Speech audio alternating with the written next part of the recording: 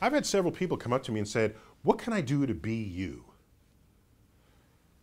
And the only aspect of me that's really doable is I can tell you what my academic pedigree is and what I did as a kid and what things interested me. But what I do day to day is not the fulfillment of some pre-existing job description.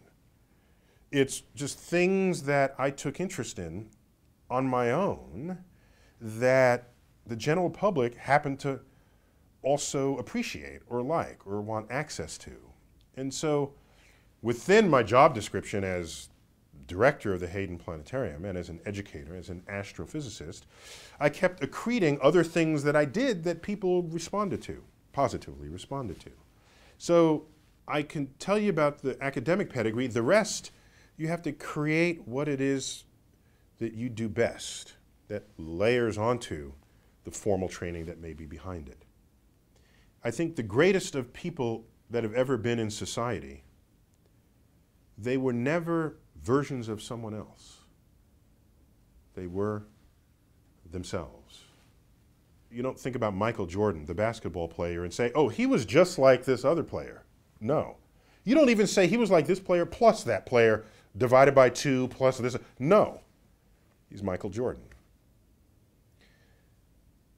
I think the greatest of people in society carved niches that represented the unique expression of their combinations of talents.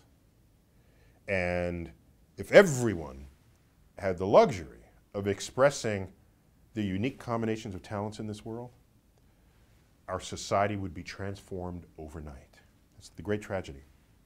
People employed in ways that don't fully tap everything they do best in life. I'm privileged and I don't take a day for granted on the job